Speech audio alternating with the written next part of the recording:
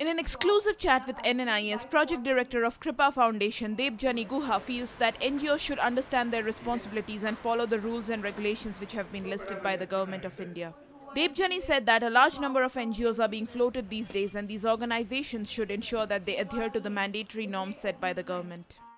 NGOs are growing like mushrooms. There should be some regulation, there should be some duties and responsibilities from the side of NGOs also. Guha opines that if the government is taking genuine steps to ensure the effective functioning of the NGOs, then this will make the concerned organizations take things more seriously. If there is some genuine step from the government side, it will be helpful for the NGOs also. They will take everything seriously.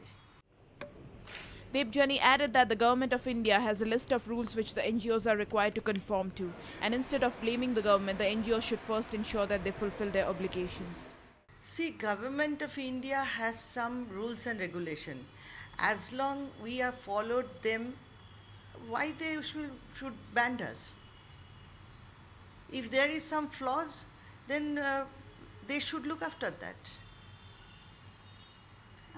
In every time, if we blame the government and we are not doing the proper things, then there will be a crisis. We should do our part and government should do their part.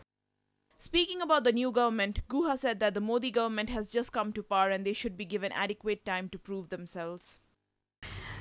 Just Modi government has started their work. Let them work. We give them some times. Let us see. Then we can say this. Powered by NNIS.